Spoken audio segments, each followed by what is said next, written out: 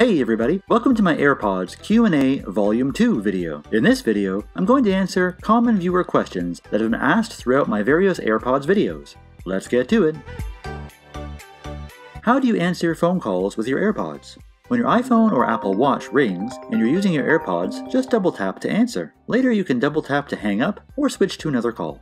How long does the AirPods battery last while on a phone call? AirPods get up to 2 hours of talk time per charge. If you charge your AirPods for just 15 minutes in the case, you can get over an hour of talk time. And a fully charged AirPods case has enough battery capacity to provide up to 11 hours of talk time according to Apple. Can you connect AirPods to more than one iPhone? Yes, you can pair them with multiple devices. I've personally had my AirPods paired to both my iPhone and my partner's iPhone in the past, with no issues other than the other person being able to prank me with their music sometimes when I'm using my AirPods. You just can't use your AirPods with more than one device at a time.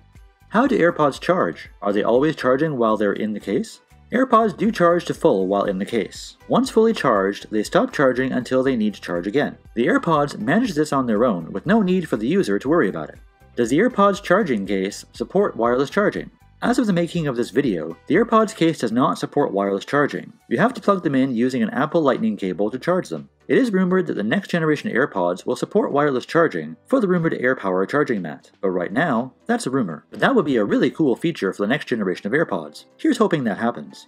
Do the AirPods support fast charging?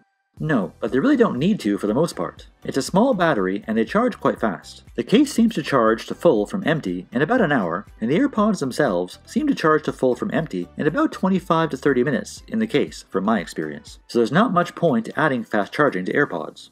Well, AirPods work with my Samsung Galaxy, Pixel 3, or LG 7, or any other Android phone for that matter. Short answer, very likely yes. I know from experience they work with Samsung Galaxy phones, but at the end of the day, AirPods are basically well-designed Bluetooth headphones. So if your Android phone supports Bluetooth headphones, then you really shouldn't have much of a problem. The biggest difference is the ease with which they connect. You'll get a better user experience on an iPhone, but they will work just fine on most Android phones. To learn more about how to set them up on an Android phone or tablet, check out my video, AirPods with Android. I'll leave a link in the description below. Can you use the Find My iPhone app to track the AirPods case without the AirPods inside of it? Unfortunately not. Find My iPhone can only find the AirPods themselves. Neither the AirPods or the case actually have a GPS chip in them. The AirPods essentially piggyback on the GPS chip of the last device they were connected to, like your iPhone, and report their location using that. So if you're wearing your AirPods and misplaced the case, you won't be able to use the Find My iPhone app to help you search for it. To learn more about how to find your AirPods if they've been misplaced, check out my video, Find Your AirPods. I'll leave a link in the description below.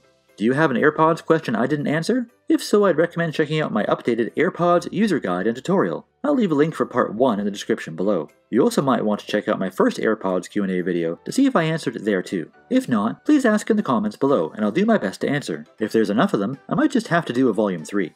If you enjoyed this video or found it helpful, feel free to give it a thumbs up, and while you're down there, don't forget to ring that bell and subscribe to the channel for more tech videos, including tech how-tos, every week. As always, thanks for watching, and I'll see you in the next one.